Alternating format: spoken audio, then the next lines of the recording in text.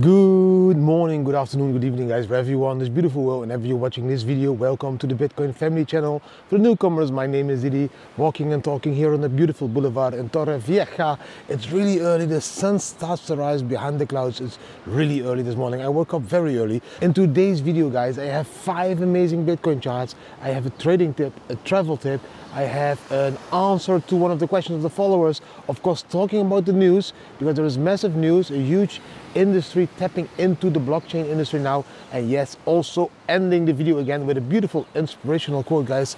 Check how beautiful it is at the moment, this early. The sky colors are amazing, and yes, the sun will rise again guys, amazing. Now let's quickly jump into the charts to show you exactly what is happening to Bitcoin this early morning in Spain. Bam.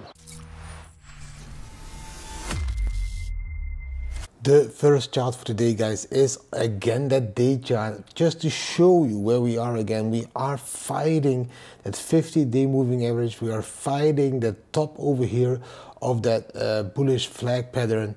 We need some more power to break out, but if we break out guys, then we should have a target somewhere between the 1.272 and the 1.618 level over here, which is between 83k and 90k on the daily chart guys. It could be a massive move, so be sure that you won't miss that move guys. Yes, of course that line is not okay.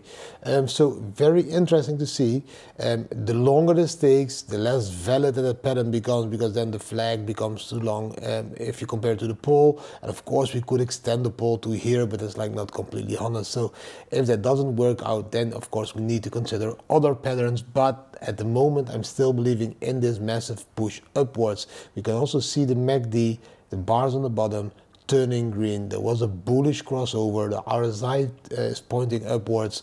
We have a lot of upward possibilities for the RSI, even to go to 90 over there guys, or even higher here to 94. So yes, it looks to me as if we are preparing for this massive bullish move. Also, if we look at the weekly chart guys, we can see the same. We found support here on this higher low over here, almost at that green line. This green line and the top of here, that very thick one, is an important line, as that was the top of the previous bull market guys, and that line then is a huge support and resistance lines. We are finding support there now. So if you ask me, whatever happens, just look at this chart. If that green line would go down to make a higher low, even at 57k or something like that, I still believe we will go up to these levels over there, between 130 and 150k, somewhere in September to December 2025. So there is a shitload of upward potential still in this bull market if you buy around these levels of 63k. So it's very simple guys. Also, if you look at the dotted line here on the bottom of the RSI, you know, we had resistance, support, resistance, support, again here resistance, again here support, and now again support. We're finding support. The green bars are still green. Yes, that blue line might, you know, cross that red line and might lead into some bearish movement, like over here these red candles, and over here these red bars. These bearish movements, but these are small dips. They are 20% dips. We already saw a 20% dip again almost at the moment. Now it's like 13 or 14%, and we could even dip 6%. What does it matter? You should be accumulating Bitcoin at these levels, as we will explode to these levels somewhere there between 120 and 150k, doubling your capital in the next 12 to 18 months. Now let's jump into some more interesting charts guys. This is the first one, because at the halving, because this is the first one, at the fourth halving guys, at the moment we had 19.6 million Bitcoins circulating. 19,687,500 Bitcoins were circulating at around that fourth halving. So supply remaining at fourth halving is 1.3 million Bitcoins still need to be mined. This will take another 116 years, all the way into the year 2140, when the last Bitcoin will be mined. We will probably not be there, or something needs to be invented that we get to live forever. But if we just live the normal life, we won't be there anymore in 2140 when that last Bitcoin will be mined. So there is still 1.3 million to be mined, and that will increase in value. So just imagine Bitcoin going to a price of a few 100k times the 1.3 million Bitcoins, how much the miners in the future can still earn. A lot.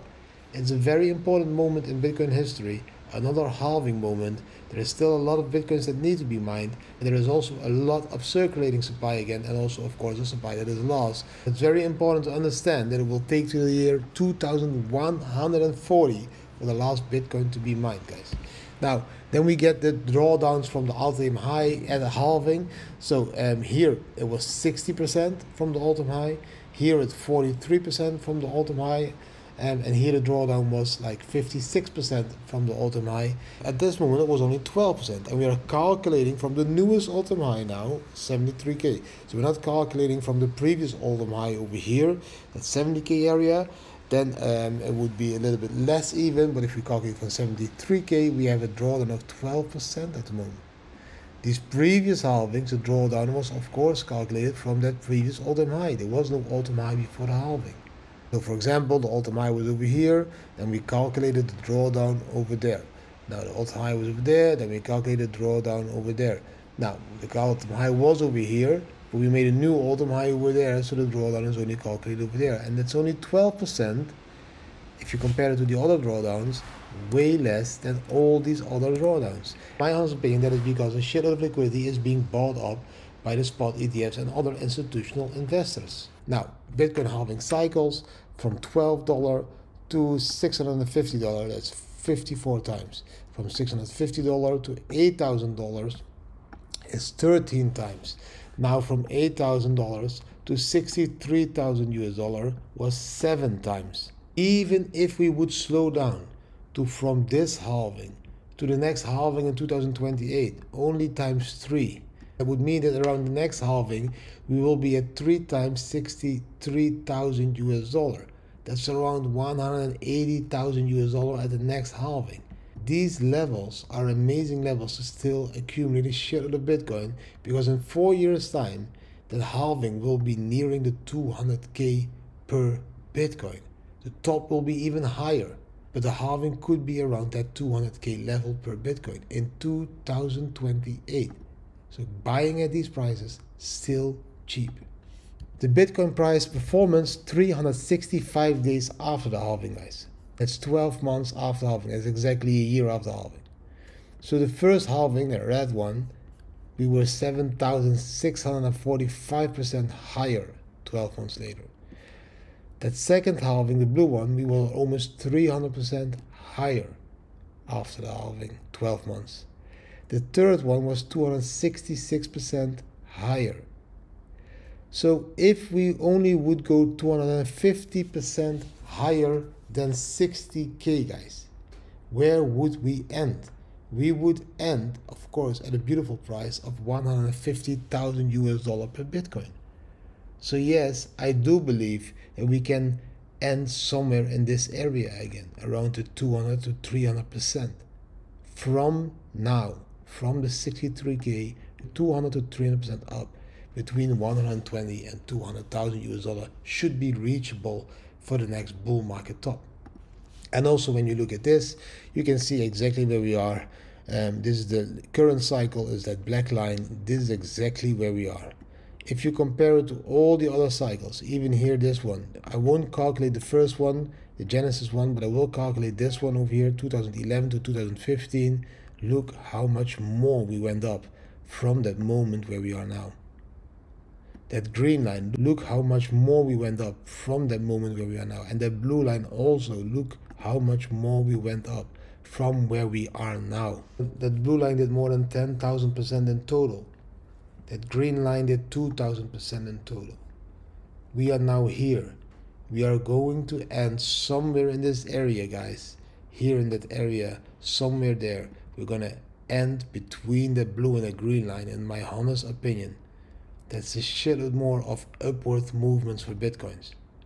And even if we do underperform and we end here, that's still 800% from the beginning where we were, over there.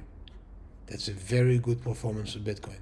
So make sure that you realize we are still in a very beautiful area, cheap area to buy Bitcoin, because if you look at what happened after that moment where we are now, all of these lines went up higher.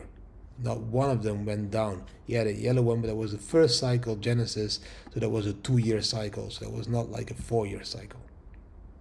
This chart is showing us the bearish part, so they're showing us that yes, look over here, that green line is curling down at the moment, just like it was curling down over there, for example, in the 2017 bull market, which gave us a very boring summer. This summer went like sideways, continuously sideways, a little bit up, a little bit down.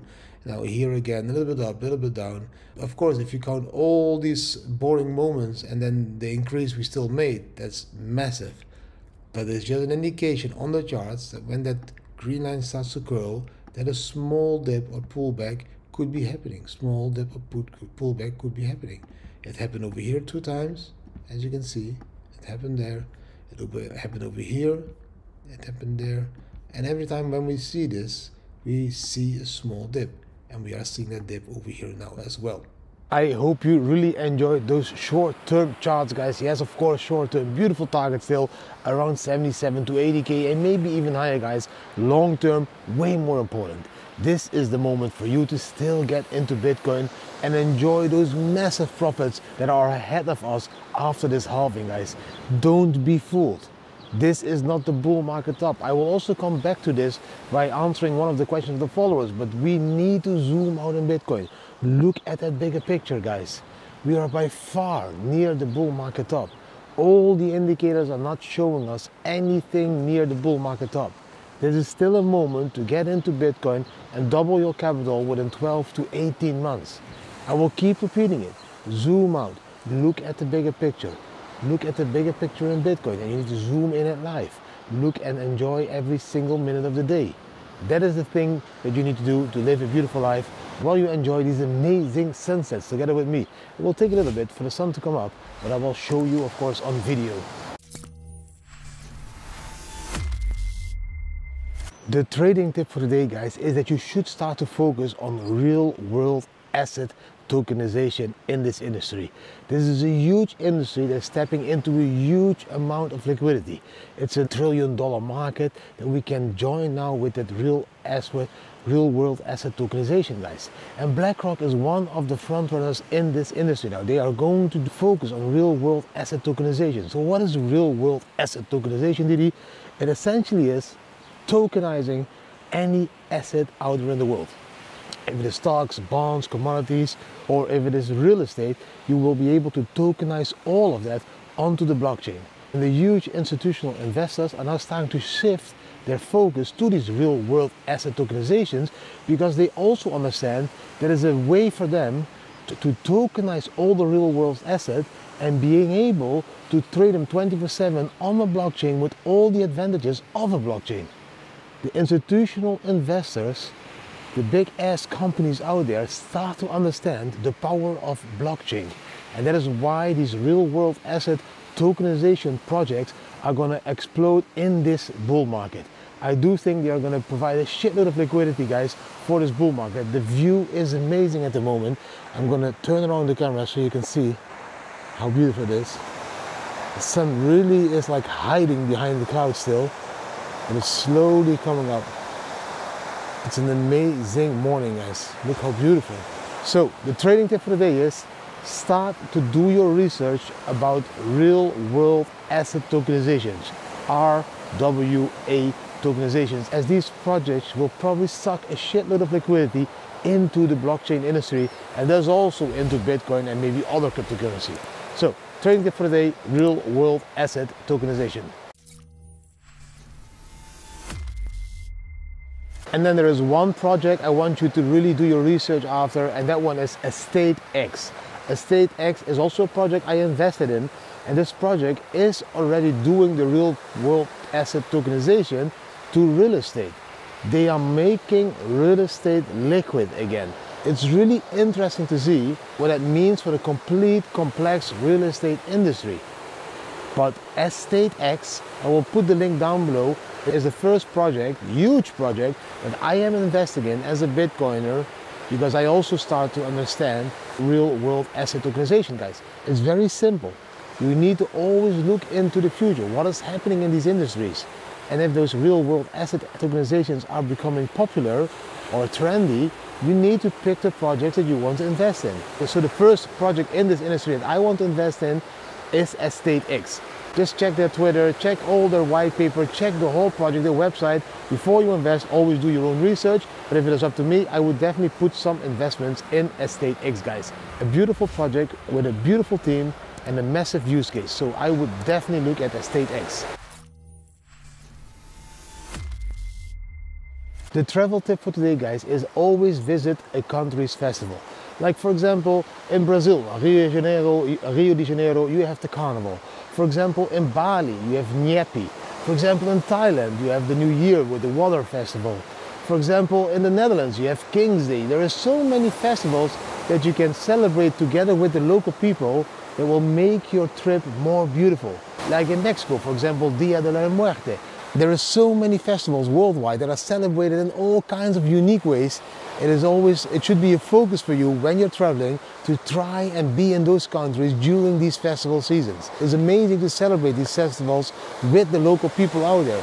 It's just beautiful. We did Thai New Year with the water shooting everyone wet. Beautiful.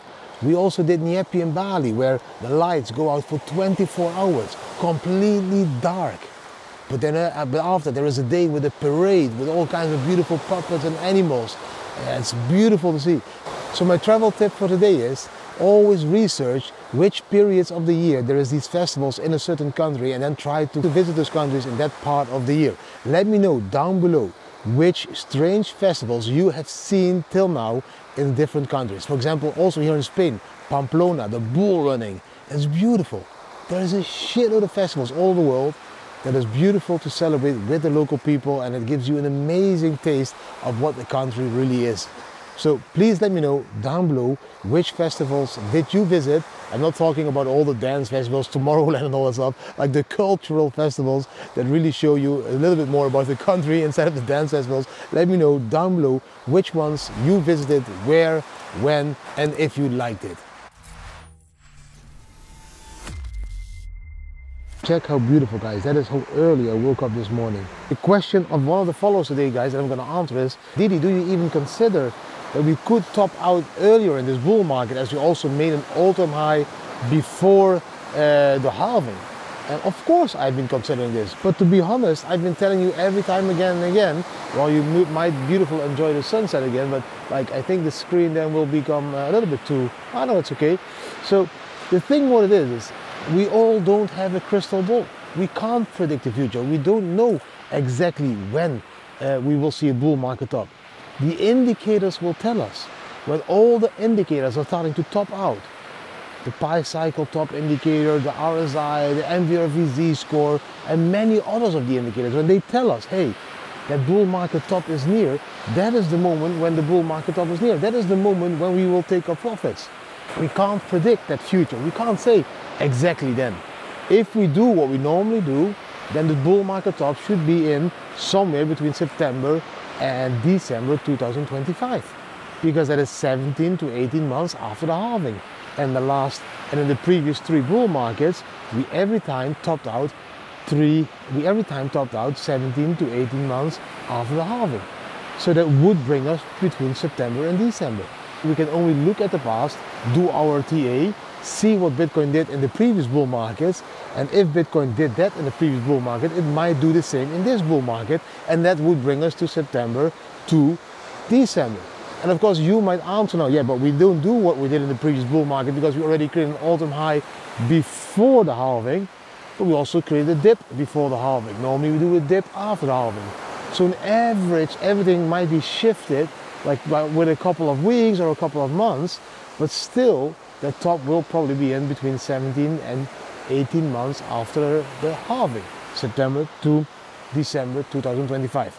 But when the indicators start to tell me already in March 2025 or in February 2025 the top is in, when all those indicators start to flash, hey, warning, warning, warning, the bull market top is in, that is the moment when I will share honestly in this video, hey guys, hey, normally the bull market shouldn't be later, but at this moment the indicators are flashing that we are overbought, that there is too much selling pressure now in Bitcoin. The indicators are telling us that the market is stopping and topping out, and then of course I will announce that in the video that I will take my profits.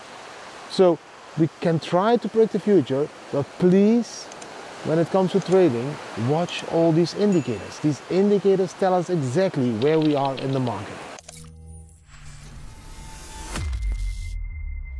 The news for today, guys, is that BlackRock is also tapping into the real world asset market, guys. They understand now there's a shitload of assets that they can tokenize and by that bring to the blockchain, and by that make it possible that they are tradable 24/7 with all the safety and advantages that the blockchain gives us. So yes, BlackRock and all those institutional investors start to understand the power of blockchain. And that is why these real world assets will be popular now in this bull market, because they will shift a lot of liquidity towards that one the moment they understand more and more how blockchain is changing the game for them. And also for all those real world assets out there that now can be tokenized onto that blockchain. Just imagine the possibilities of tokenizing bonds, stocks, real estate, and all the other assets out there. Like that hundreds of $trillion market cap of all the assets out of the world, now being able to being tokenized onto the blockchain and traded 24/7 all over the world. That's changing the complete investing game for all those institutional investors. So these real world assets are definitely something that you need to take a look at. Like they always say, you need to follow the money. And if the money of those huge institutional investors like BlackRock, like Vanguard, like State Street start to shift slowly to these real world asset tokenization projects, your money should a little bit be diversified into that part as well. Of course, I'm still the all-in Bitcoin guy. I'm just telling you what a sane investor would do when he sees these things happening in the market. So the real world assets, the tokenization part of those real world assets is going to be a huge industry. And with that beautiful sunrise that we just witnessed, guys, the inspirational quote for today is, "Darkness cannot drive out darkness. Only light can drive out darkness," guys. And that is exactly how you should treat life. Very light. You should shine very brightly towards life. You should be driving darkness out of your life.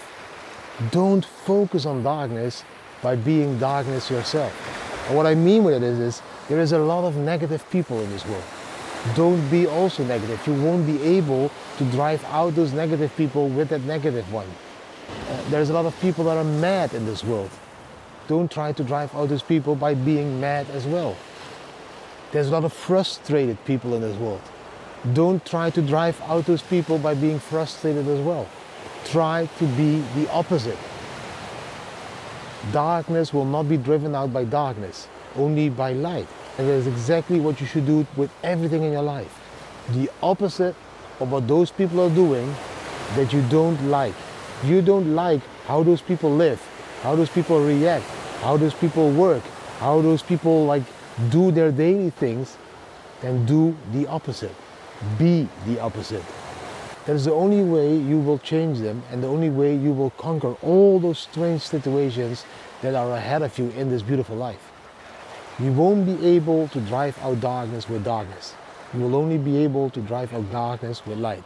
That is how the sun brings light to the day. So it's very interesting to see that nature is teaching us all these kinds of lessons, guys. It's not like only beautiful, it's also teaching us these lessons. Don't be that thing that you don't like to see in others. Be that thing that you want the world to be like. You need to be the change that you want to see in the world. So it's very important that you understand that you won't be able to change all those people's opinions, to change all those people's mindset, to change all those things that you want to change if you act the same as those people that you want to change. You need to change. You need to be the opposite of them. Don't hate them. Don't fight them. Don't discuss with them. Just do the opposite. Just show them that other way. Show them that other path. Show them by being positive, not by also being mad or frustrated or furious. Just be positive. Be the opposite of all that what you see that you don't want to be yourself. Just be the opposite. I hope you really enjoyed today's video, guys. If you did enjoy today's video, then please give this video a thumbs up, share it with your friends and family, subscribe to the channel, hit the notification bell, leave a comment, and let me know down below what do you think about the charts, what do you think about all the tips, what did you think about the inspirational quote that we ended with. Yes, darkness will never be driven out by darkness, only by light. You and I should be that light that drives out all of the darkness. We should be shining so bright, and exactly like the sun is shining too bright in my eyes, we will blind all those people that are still living in that darkness. We should blind them, that they will come to us and ask us, hey, wow, what is it? What is it that you do that makes life more beautiful? And then you can answer, just being positive and shining a beautiful light instead of darkness. Now, thank you for watching. I wish you an amazing day. See you tomorrow again. Bam.